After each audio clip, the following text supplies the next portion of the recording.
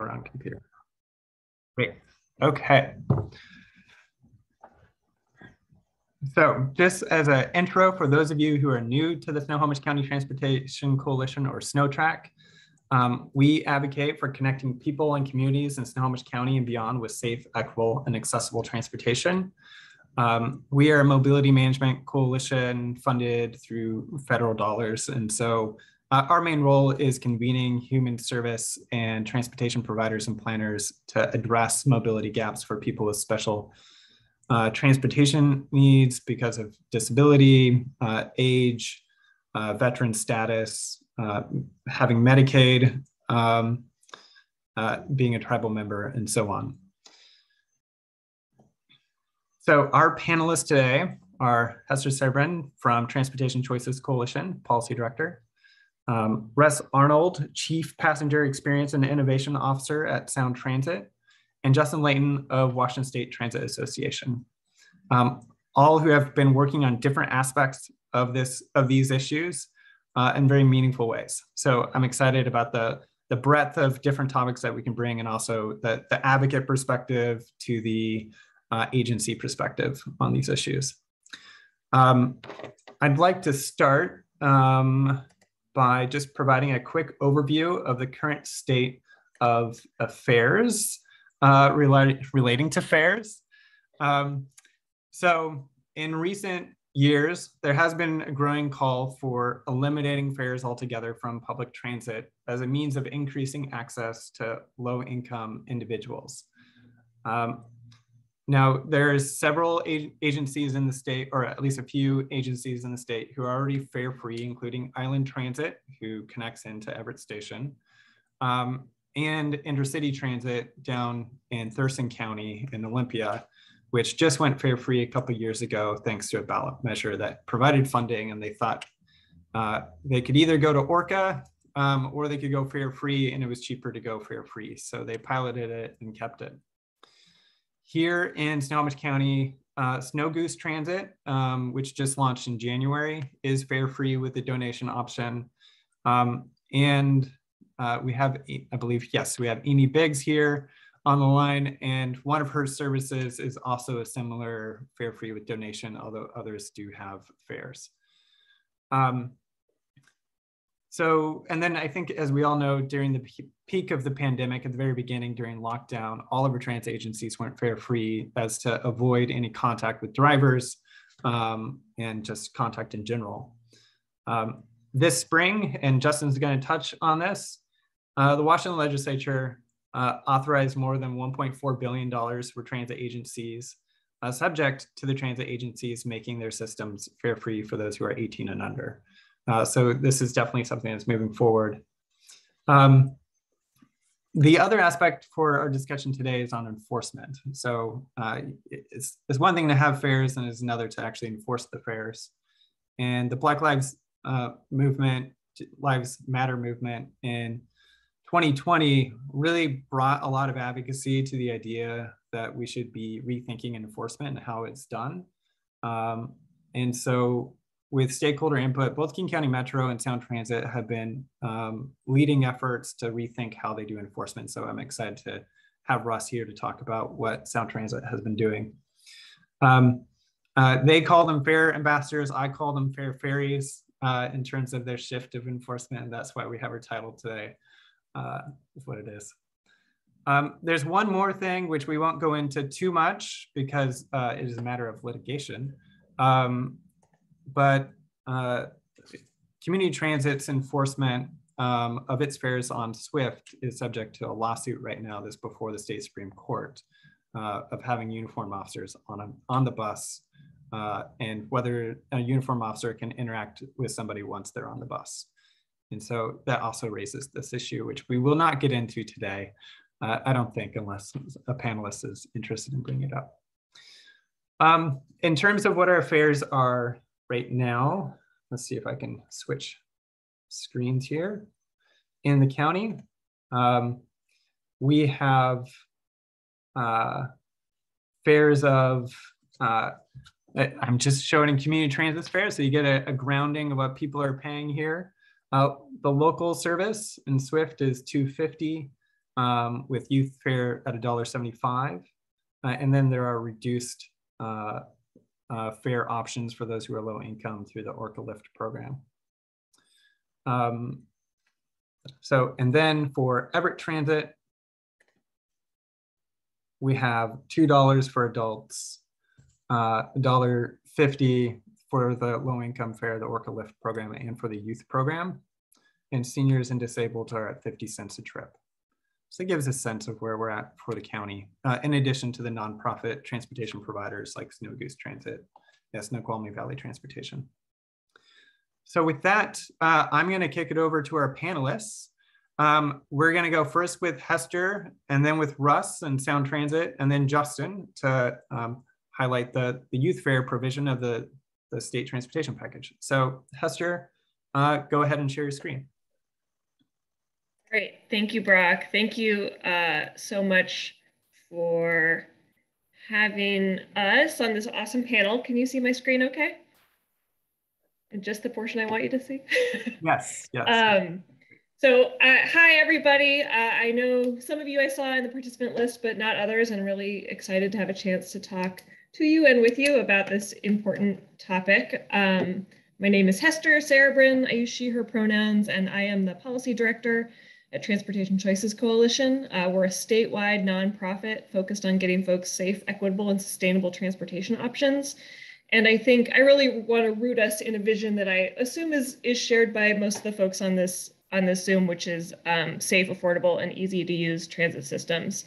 And I know that a lot of the focus of today's conversation is on fares, but I actually want to root us in the larger context of those 2020 racial reckonings and how policing and enforcement can show up in transportation and can create real harm, especially for Black, Indigenous, and people of color populations.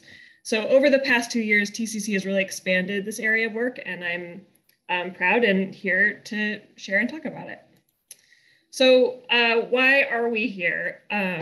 There's a great quote from Brenton Mock City Lab that says, the Jane Jacobian idea of eyes on the street very easily becomes eyes on the Black people, which is why some African Americans disengage from public spaces like parks altogether. These peaceful green spaces just as easily induce anxiety and trauma for Black and brown people, especially when they know cops can be unleashed at any moment.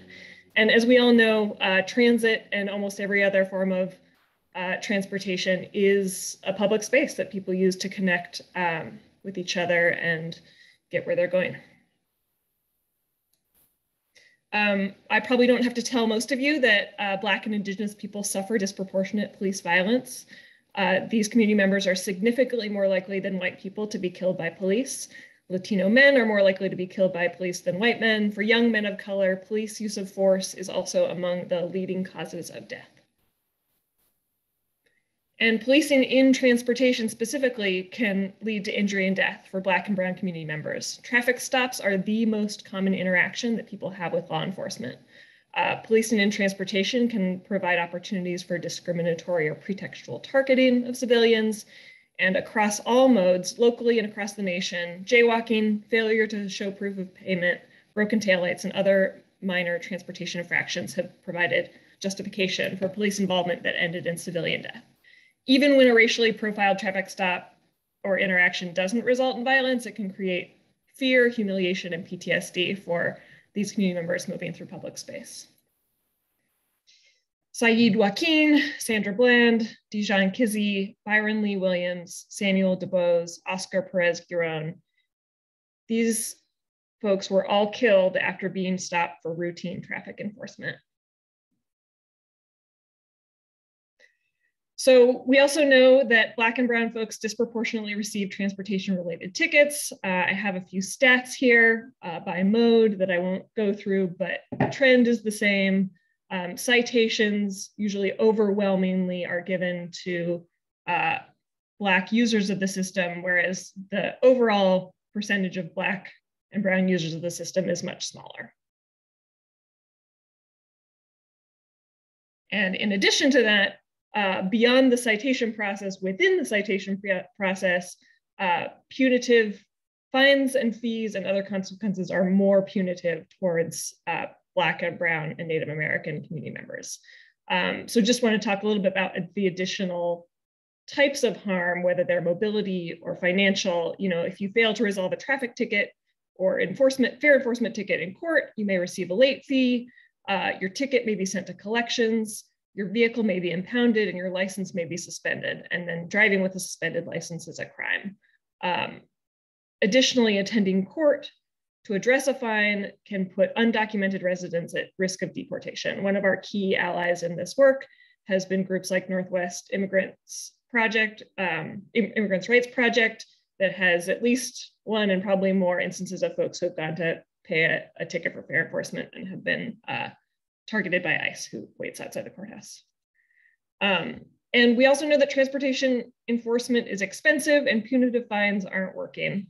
I know a lot of this has changed by now, and so Russ is here to talk about kind of new systems that are underway, but pre-pandemic, Sound Transit spent about $1.4 million a year in fair enforcement, doesn't get those money from fines, which are handled by the court, and a majority of tickets, at least pre-COVID, were unpaid and were sent to collections. So transportation choices, I have a link that I'll put in the chat later because I'm sure I'll mess up my screen if I don't.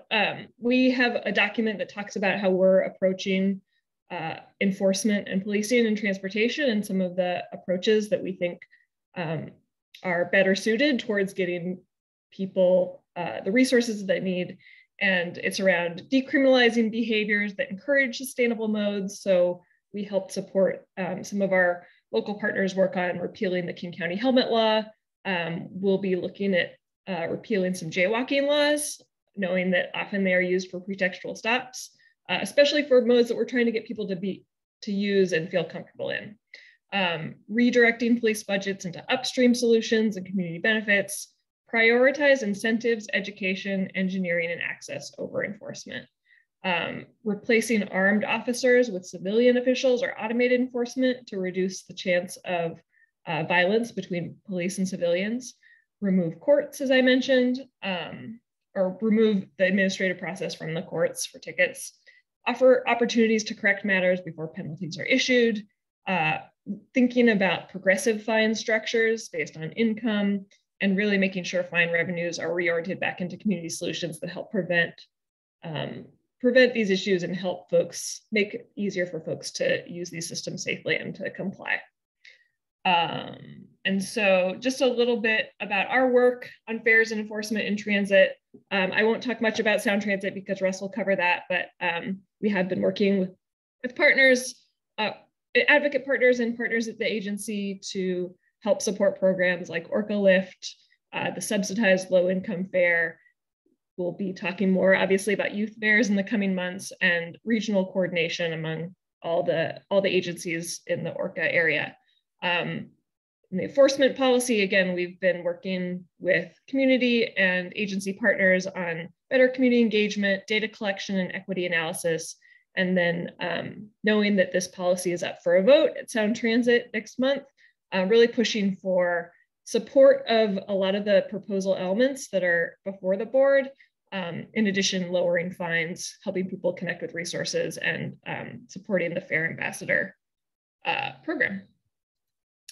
King County Metro, as Brock mentioned, this process started a few years earlier as the result of an audit from the King County Auditor's Office that showed the disproportionality that the data shows almost everywhere you look in terms of who is receiving fines.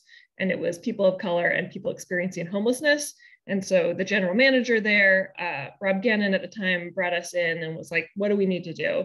And it was a really great opportunity to work with leadership on what an ideally non-punitive system looks like. And they brought it out from the courts and in-house and really focused on getting people signed up for ORCA Lift, having built relationships between the officers and folks that maybe repeat, I don't want to say offenders, but people who are continually unable to pay, and really helping get those folks what they need.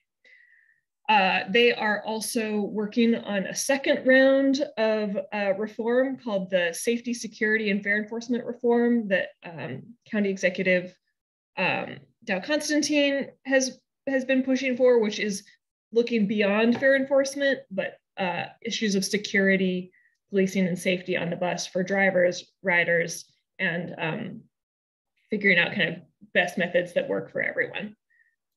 And then at the state legislature, we've done a couple of things to help pilot automated enforcement to understand the equity impacts of that. House Bill 1301 has, I think, enabled Sound Transit to move forward on some additional options by no longer requiring that things have to be a civil infraction that go through the courts, working to support the bill from Senator Wynn on removing police from routine traffic stops, and again, as you'll hear from Justin, the work on Move Ahead Washington to help incentivize youth fare, free fare programs. So I know a lot of you work in jurisdictions or at transit agencies, so just want to kind of offer some questions for reflection. As a takeaway from this presentation, what is your vision for rider experience? How do fares and enforcement fit with that or not? How would you consider equity in your fare and enforcement policies? What current practices do you have that are focused on punitive measures and which are focused on connecting people with the resources that they need? Who is helped or hurt most by these policies? And what data do you have or need to evaluate fare and enforcement policies for these criteria? So that's all I have. Thank you so much for having me. Fantastic, Hester. Thank you. We'll do questions, Q&A at the end here. If you do have specific, questions around facts or certain things, feel free to ask them so that way we don't lose you along the way. But we're going to jump right in to Russ. And Russ, I think you probably have a presentation to share on the screen, so feel free to do that.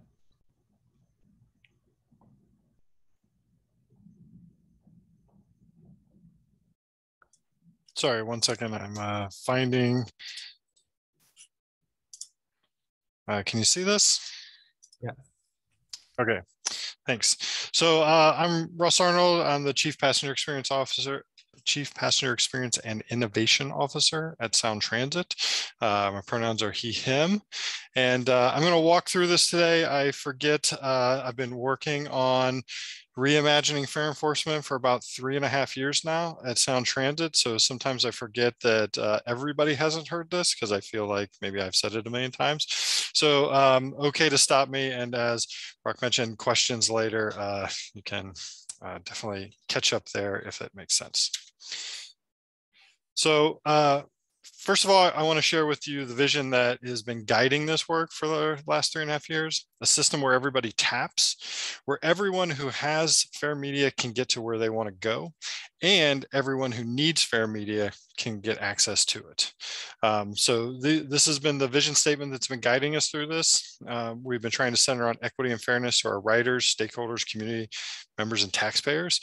Sound financial stewardship, as indicated by high fare compliance, meeting fare box recovery targets. Uphold Sound Transit's values of passenger focus, integrity, inclusion, and respect, as well as safety.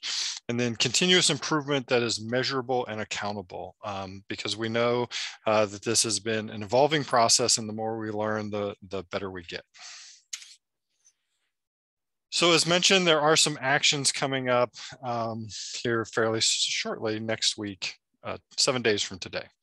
So at the exec committee next on April 7th, there will be put forth the fare policy that I'll walk through with you today. There's also a suite of other recommendations outside of just the compliance policy that we feel are important to consider as we look at this in a more holistic way to support passengers.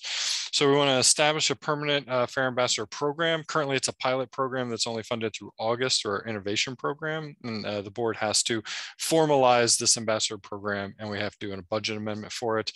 Lower ORCA lift fare to $1. We also had a recommendation to synchronize youth fare to $1 as well, and do more outreach with Olympia and partners to see how we can support youth. Obviously, we have good news on that. So we're not bringing that up here because there's a different work stream that's looking to bring back that recommendation to the board so they can take action. Increase our budget to by about $400,000 specifically to engage with hard to reach and engage communities. We're going to do some research, figure out what the best messaging is, channels, what is the right mix between marketing and outreach and engagement to ensure we're really getting the message about opportunities, ORCA Lift, the low income program to people that need it most. And then continue our participation in the very low to no income program that King County administers. We initially, I believe the board indicated a 2-year pilot period. We want to extend that and continue to be participants in it. So the latter ones, just the structure of things, go to our Writer Experience and Operations Committee for action, and the policy goes to our Executive Committee. Both are on the 7th, one's before lunch and one's after lunch. So just to give you a kind of very high level of what we've done over the past 3.5 years, we've talked to quite a lot of people. We've heard a lot about what they want from fair enforcement, how they think it should be evolved, what's important for us to consider. So, you can see lots of surveys, some sounding board, which is an online voice of the customer program that we do every single month, deep dive on issues, and writers, our passengers, give us feedback on.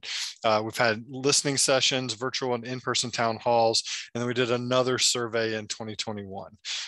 We developed an action plan, and then we also have learned experience from our Fair Ambassador program because it's in the pilot phase. So we've been learning and evolving since it really went in about mid-August.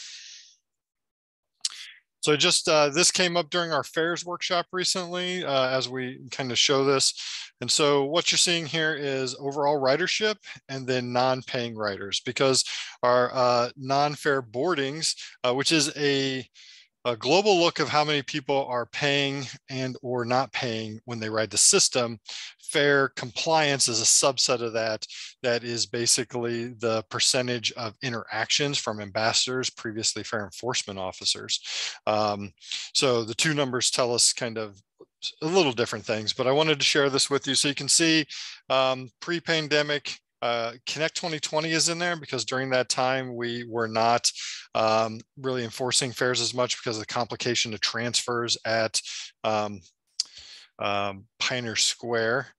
And then COVID, that's the fare suspension that you see there. And then there's a period of there that says no fare confirmation. And that's very intentional because fare enforcement officers, as they used to be, were still in the system asking for people to visually show them that they had paid. So that looked like normal interaction with fare enforcement, except for they would say, can you show me your ORCA card? As Brock mentioned earlier, suspending interaction for the health of everybody. So they would hold up an ORCA card. We didn't know if they tapped or not. And there were no warnings or anything, but the mechanism by which we did enforcement prior was still in place. And then you can see there about mid-August is when the ambassador program came in. This was when the fare enforcement officers were no longer used at all and the ambassador pilot started.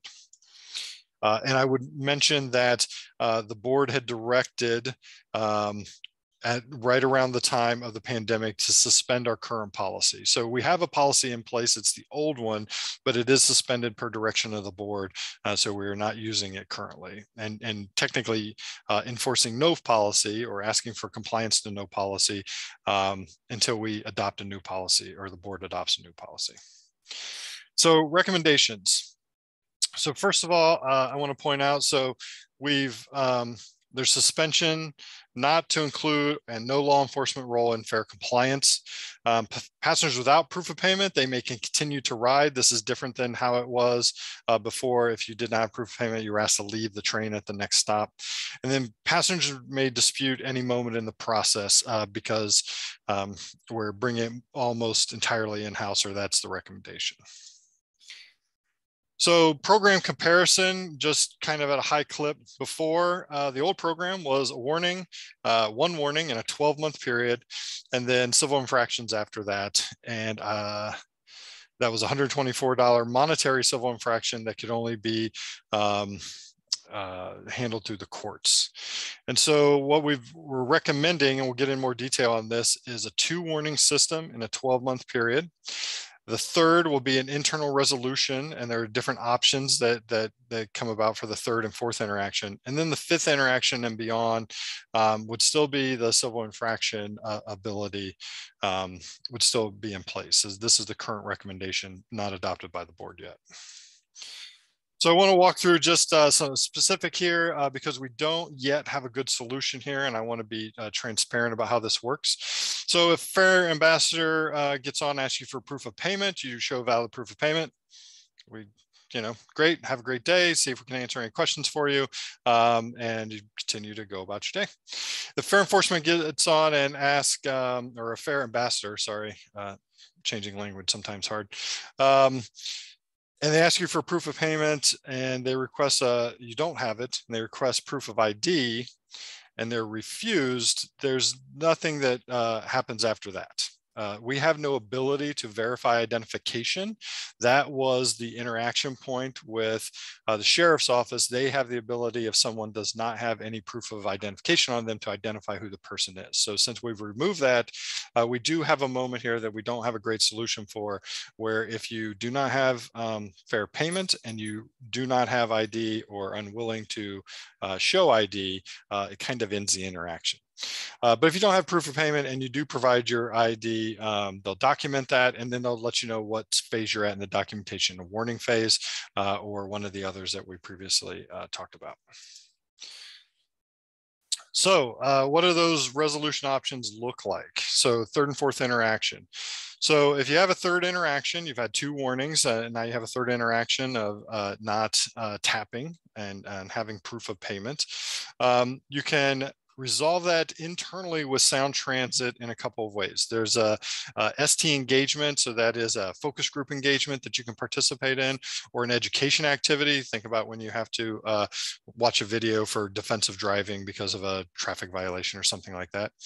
You can load $50 on your ORCA card, and then you can continue to use that to ride. You can pay a fine of $50, or on the third time only, you can sign a commitment to tap in the future.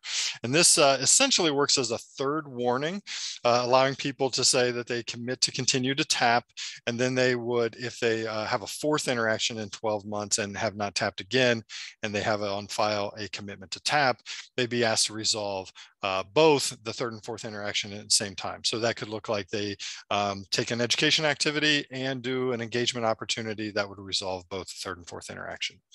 On the fourth interaction, there are all the same opportunities for resolution, as well as what's currently being proposed as a $75 ticket. And then if no action is taken in 90 days on the fourth interaction only. So third interaction, you don't engage with us, you don't take any action to resolve in any way that we've offered up, kind of nothing really happens. On the fourth interaction, if the same behavior persists, we would have the ability to send someone to collection, though this would be identified through the internal resolution process. It doesn't mean we have to, it means that we retain the ability to. And then if you're a reduced fare passenger, all the same options apply. So then the repeat non-payment proposal is the fifth interaction. We would, in a 12-month period and beyond, would go to district court. So this is not a criminal referral, it's a civil infraction. So think about a red light, speeding ticket, or parking ticket. This allows the agency a tool for any passengers that continue to not pay, that do not fall in the previous categories of support. I should mention that we didn't call out here that there is another work stream in my department. We're standing up what is called the Deputy Director of Passenger Success. And so this person is going to be responsible for connecting extra resources for those passengers that we engage with that need more support. So if, because this is all internal, if say at the first warning you have, it's clear that you need more support in getting a ticket so that you can tap, think about that's one of the things. We want you to be mobile. If you need help getting payment options, we want to make sure you get that help. we would kind of move the person into a different bucket of support. We don't want to continue anybody down the path of warning 1, 2, 3, and 4. If it's clear when we interact with them that they're going to struggle at any point in the future with that, we want to engage early in that and get them the resources they need so they can keep writing. I didn't call that out. That's probably an incredibly important point that I'll have to update the PowerPoint on. Sorry. And so, we've been talking about, metrics, KPIs to make sure this is working, some questions that we're using to guide to see this. And we want to come back quarterly to the Writer Experience Operations Committee because we believe tracking this is going to be important. This isn't just do a policy and then forget about it. We want to be very intentional about, is it working? I point out to people ask me if it works now. Since there is no compliance policy in place, you can't measure if the compliance is being affected by this new program. We can measure if we have been better at responding to the equity questions and the being more passenger focused, which the input that we get from passengers who do interact with the ambassadors seem to indicate that yes, this is a more equitable way. There's a lot of support for them. We actually have connected a lot of people up who needed ORCA lift to Metro to get signed up, which we're very happy about. So we do feel that portion is going well. We still need to measure the rest once it goes in. So this is a program equitable and not harming communities. Who are we not reaching and how can we reach them? That goes back to the budget amendment for research and enhanced marketing communication. Is fair compliance effective without an ID requirement? What is the effect of this policy on fair revenue and our long-range financial plan? If you've watched before, the current projections with a couple different factors in terms of fair rates, as well as parking, some other things, look like that if the current compliance rate of about 40% of people continue not to pay, over the 20-year span of the financial plan, it looks like it puts about a $6 billion hole in the total financial plan. So we want to monitor that and make sure it's healthy because we're still responsible for delivering what the voters have asked us to deliver in terms of census expansion and the daily service that is required to support people in this region. And then are the fair ambassadors helping create a positive, safe, and passenger-focused experience for riders? We believe in that, and we want to make sure that that's happening. So these are some of the questions we're using to develop metrics to measure this that we'll bring back to the board quarterly, or we're recommending to bring back to the board quarterly. And then this is a high-level snapshot. This was at our FAIRS workshop last month, and the little magenta box is where we are at right now of things that need to do. This specific to compliance, but we're trying to think about all the things that affect passengers in a more holistic standpoint and not take these as individual actions because obviously compliance relates to T-line fares that we need to set, relates to authorized daily paid parking, the youth fare approach, what are the stride fares going to be? And these are all decisions the board have to make relatively soon in the next 18 months. And we want to make sure there's a holistic understanding of how each decision affects the other. And with that, I am done with the PowerPoint. Perfect. Thank you, Russ.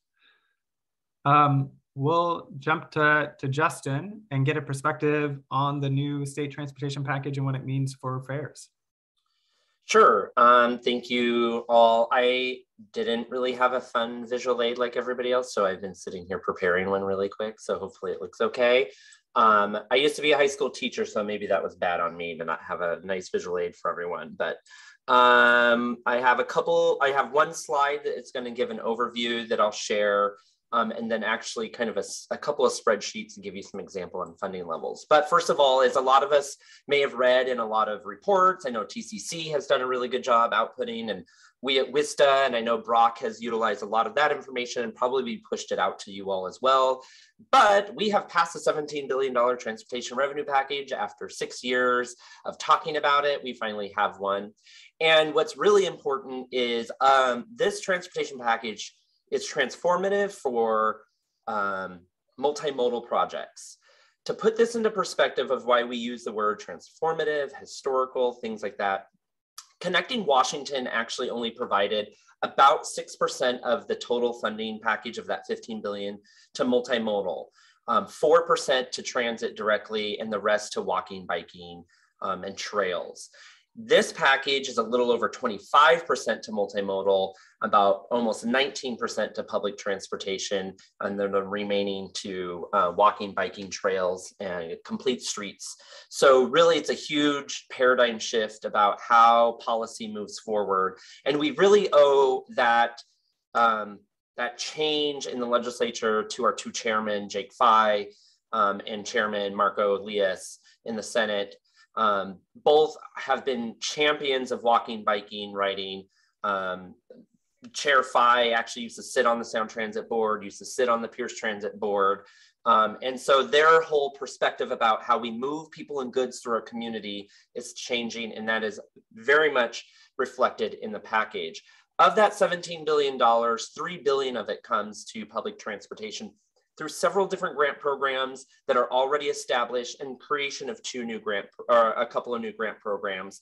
3 new grant programs are created: tribal transit grants, a bus and bus facility grant program. If you're a nerd, you know that the federal government does a bus and bus facility grant program. We at WISA have been pushing for a state version of that.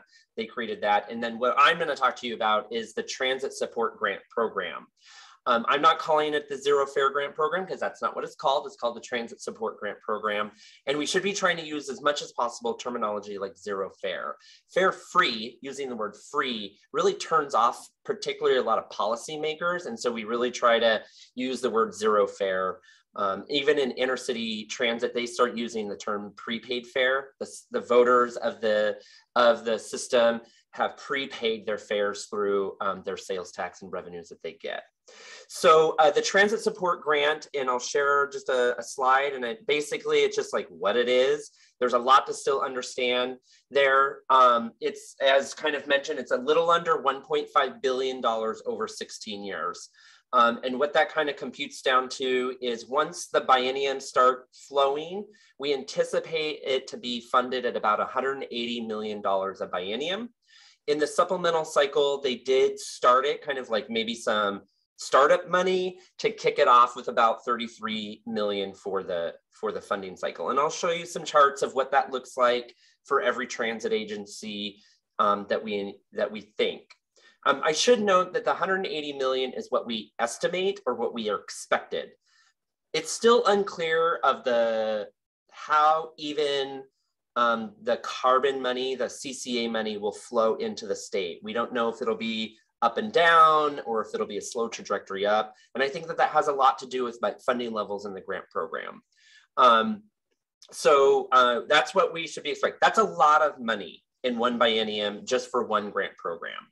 To put that into perspective, the special needs grant program that is large and the most funded program is right now at only 62 million a biennium. And so we'll get a lot more money there. So this is the largest grant program that the state has ever created for public transportation. The distribution will be formalized based off of a proportion of operating expenses reported in the most recent public transportation summary.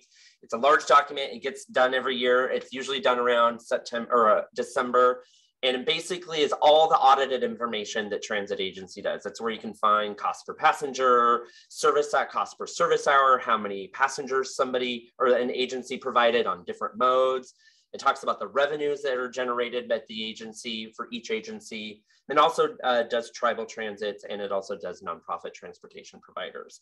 So in the back there, it outlines a table, and you can kind of sift through it and pull together what that operating expenses would look like reported there. And the charts that I'm going to give you are 2019 data. There's a hesitation in the transit industry, not just in Washington, but also across the country, to use 2020 data. I don't think I need to say it out loud, but I will. 2020 was a dumpster fire of a year, and nobody wants to use any type of data of that year because it just doesn't relate to anything that we've ever done. And there's no point in trying to set standards and goals and expectation and performance off of a year that was a dumpster fire. So that's how it will be proportioned out. There's a 35% cap on funding availability. Really, the only agency that's going to hit that cap is King County Metro. And then Sound Transit's not eligible, but that's really by virtue of they're not eligible for state grants in general. That's a part of a different version, or it's in part of a different part of state law or the budget. And so that's just kind of, I wanted to put that in there because a lot of folks talk about that Sound Transit funding. Then there's what makes an agency eligible for it. And this is where we get into that zero fare policy for 18 and under. So it's transit agencies, public transportation agencies as defined by RCW. Agencies, as we've talked about, has to establish a fare policy that gives 18 years and younger zero fare on all modes by October 1st of 2022. I want to make sure I point out the 18 years and younger. A lot of people are saying under 18. We've seen it in some advocacy newsletters, even WSDOT in their every other week email that they send out to stakeholders said 18 or under 18. If you are 18 years old, 364 days old, you have zero fare. So it's really under 19. So I want to make sure we are very clear. This is 18 years and under, and those who are listening and producing and advocating about it and talking about it, it's that. If you miss the deadline by October 1st, you're not eligible for the grant program until the next funding biennium. So really this is an incentive to kind of get to that deadline there from that point of view. There's a provision in there that says you must either maintain or increase your sales tax authority that was established on January 1st, 2022. This really stems to, there's a couple of transit agencies in the state. Their boards are talking about reducing their sales tax because they think they're so flush with sales tax, they should give it back. I think a lot of people forget what the recession did. Right now, we're living on a mountain, and there will be a valley one day, and we've got to kind of even out our sales tax over time, thinking about and planning for that time. I started my transit career in the height of the recession. We were literally laying off hundreds of drivers and operators and cutting 35% service of the agency we were doing at. And so that is because sales tax is high and low. And right now, because of federal government and sales tax is really high, we're on a high. And so a lot of not a lot, a couple of agencies are like, oh, we should just give it back, which is terrible. So there's that policy in there. And then one of the pieces that I think a lot of people are not forgetting, but not really realizing is a measure that is, not that it's hard, but we have to really think about it, which is all of the Climate Commitment Act money is tied to supporting overburdened communities. People who are in poverty, proximity to tribal governments, density of those who are traditionally overburdened communities, and people of color. And so an agency must meet specific criteria to support overburdened communities. This is blanket language that's in all CCA money. It's not just transit money, it's anything, the ferry money, if there's bike ped money, those have to meet that criteria. And that work needs to be developed by WSDOT of what that criteria actually is. There's some language in there about what it is, but how do you meet that and what establishes and what thresholds there are? That is actually being worked on now through WSDOT. And because it is across the WSDOT or kind of the state agency realm, it's not just public transportation divisions that work on it. They all kind of have to work on it. So they're starting to do that effort now. This to me is probably a lot harder to talk about and establish for an agency than the policy of 18 years and under thing. And then this sounds kind of silly, but ridership under the program must be tracked and reported to the legislature. That's actually really cool, but it's really hard to do. So we saw in the chat, there's some agencies that are kind of walk on, walk off, no fare programs. They don't track ridership by, are you a senior? Are you a youth? They don't have a tap card that they could track that way. They just have a counter. There's actually an AVA counter that once you enter the bus, it counts you. So there's got to be some way that we can work up some formula that will establish the average youth ridership, and that can be the number that we use. It'll be a large burden on our operators to have to verify youth. We don't want that. It's a large burden to just sit there and literally count what they think might be a youth. So that'll be a difficult situation for drivers that we don't really want to put our drivers in as well. A lot of agencies are thinking about, one, if you're in the ORCA system, that's a lot easier to kind of establish behind the scenes a youth 18 years and under youth fare and make sure that people are verified. Other agencies do have TAPs, and they're trying to work with their school districts to begin to figure out how we can establish a youth fare card. It's zero, but it's like a youth fare and it's verified from that point of view. We also don't want drivers and our frontline employees trying to determine whether you're 18 or 19. Like, that's just not the goal here. So we've got to work through those barriers on that point of view. So before I finish here, I wanted to kind of show, I want to show two charts. I want to show what we expect the first chunk of money in this biennium would do if every single agency participated. All of this is based on if every single agency participated. I'm not guaranteeing that every single agency will participate, but this is what the $33 million would do per agency starting in this supplemental biennium. So as you can see, King County Metro, for example, they are the 900-pound gorilla in the room. They're somewhere around the 5th or 7th largest state or agency in the country. So they clearly have the ridership and the growth there. But kind of seeing what this looks like. The biennium ends June 30th of 2023.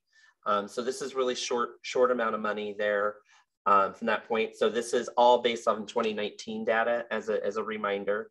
And then I'll show you what we expect the number to look like once it's fully funded and if every single agency participated. Again, that is a big one. So what you see here, and I'll give some numbers, Brock was like, oh, a table of how much agencies get from the youth fare. And then what it means is like, not all agencies collect youth fare. We don't collect that information. For example, Whatcom Transit already has a policy of 17 and under. So they just need to adjust their policy to add one more year on there. So it's a little bit all over the map. The other thing is, a lot of youth fares today are paid for by the school district, not youth today. So there's a whole kind of thing about working with the schools on this one as well. So this is Snohomish County to point it out. We estimate that if every single transit agency participated and we use 2019 money, that every year, this is per year, not biennium, by the way, per year, that community transit would get somewhere around $12 million a year. I forget, I think at one time Rick Elginbridge told me how much revenue is from the youth. I know Mary is on here, but you know, to kind of put that in perspective. I do have some examples. Spokane Transit gets about $1 million a year from their youth fare. They're going to get a little over 6 million. So to put it in a perspective that there is quite the counter, there's quite the incentive to do this. It's not a $1-for-$1 share. King County Metro, I believe they estimated somewhere around $10 million a year from youth fare. They're going to get 31 million from it. So it's enough to cover what you would lose, and then quite a bit more from that point of view. So anyways, that's I'll leave it there, and hopefully I covered everything. There's still a lot to be done here. WISTA has set up a special committee of our association. Every single agency is participating with WSDOT, so we can essentially walk in step with them as they create the grant program, because it's going to be a lot to understand. That's fantastic, Justin. That was really great. Thank you, Russ. That was yours and Hester's, all great presentations and tons of information. I'm going to start off with just a couple of just informational questions. And then I thought Hester posed a good big picture question in her last slide that I wanted to maybe raise. And there's also some informational questions within the chat. So I'm going to ask a couple of those first, then a couple of mine, then the big picture one. So first off, Sound Transit contracts with community transit to operate buses in Snohomish County for like the 512 bus, for example. How does the new fare enforcement policy relate to enforcement on buses, and also the relationship with the agencies themselves? Does your fare enforcement affect how community transit would be enforcing the fares on Sound Transit buses? No, the policy is specific to the open portions of our system. So it would apply to Link, Sounder, and eventually BRT. Because of the interaction with the operator, the compliance is very different because the operator has, that discretionary moment when someone boards and pays their fare. And then Hester had a great question for Justin, which I think is fairly straightforward, and I think I know the answer. But if not all of the transit agencies participate in this opportunity, does the funding get redistributed to the other agencies? Yeah, so I'm a pie guy. I like pie, and I'm okay if somebody else doesn't eat pie because it leaves more pie for me. So that's kind of the analogy I'm going to give you. Yeah. In our mind, it goes back into the pot and distributed. So Washout is already saying that they would have a deadline of October 1st or October 15th-ish for everybody to get their policies in and make sure that they're doing it. And then they have the opportunity to run the calculation of who's in. And so they wouldn't run that calculation afterwards. So for example, say Ben Franklin Transit, who's literally putting up a resolution at their board meeting in a few weeks to reduce their sales tax collection voluntarily, they wouldn't be eligible. So $3.4 million would go back into the pot and be a part and distributed out for everybody else. And Russ, maybe this is a question for you, but we do have a new ORCA coming down the line. And so there's a lot of conversations that are happening between the agencies around how the fares are being worked on. How does the work that you're doing fit into those coordination efforts with the other agencies? I mean, it's a good question. I think we're right at the point where we're trying to figure out, what to take back to our board for impact. We are trying to coordinate, with other agencies. There's currently a subcommittee that's been pulled together to work on fares, and I'm sure that they will be working on youth fares. And there's a committee, I believe, with WISTA that Sound Transit will be part of to talk through kind of how all this is going to work. So, it's just a challenge with ORCA Next Gen because right now it's in a freeze moment. So you can't make any changes to the software right now as they roll it out. And until it gets fully rolled out, there isn't the ability to make a change. So, if you've got to go in and code that all youth is zero fare, that may lag a little bit. So I think Justin's talked about this. I think there's one thing to approve the policy and indicate that's the direction you want to go. There's another thing to implementation. And the implementation, I think, is maybe more what everyone's trying to figure out right now than are they supportive of zero fare for 364 days and under. There's a couple of questions I got from Amy Biggs in the chat and that I have, which relate to what if we went to zero fare for everyone and what would that mean for us? And I'm curious for transit agencies, that would, fares are a certain percentage of everybody's revenue to some extent. So King County Metro would be impacted pretty significantly because fares is a huge portion of their overall revenue picture. And then smaller agencies like Island Transit, it's literally 0% of their funding picture. And then there's federal requirements of having fares if you're receiving federal grants. And then often fares are used as match dollars, whether you're nonprofit or transit agencies, in order to get state and federal grants. So maybe any one of you panelists, could you address kind of what the potential downsides are to going towards zero fare, or upsides, I guess, to that extent? But I mean, I have an opinion, which is one, it's a local decision, and two, I make good money. I don't need free fare. I can pay my fare, but there are people out there that shouldn't have to pay. I did this calculation one time. I was quickly looking in my email for Senator Hobbs at one time. He said, what if we just paid all the fares in the entire state? And it was like several $100 million a year that it would be to do that. And so that's just sort of like, I'll leave it at that. If I find it before we end, I'll put it in the.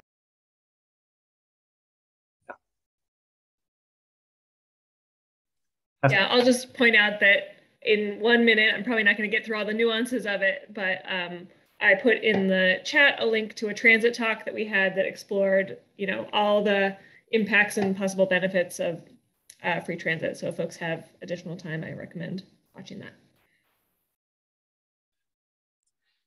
Okay, I'll end on maybe one last question, which is, Hester, you posed an intriguing question for transit agencies as they're thinking about it, about who benefits of the fare structures, the fare enforcement mechanisms. And I'd like to pose that question back to the panelists of like, what are your thoughts in terms of who benefits? How do you address that question? What does it mean to you in terms of coming up with the right fare structure and enforcement structures?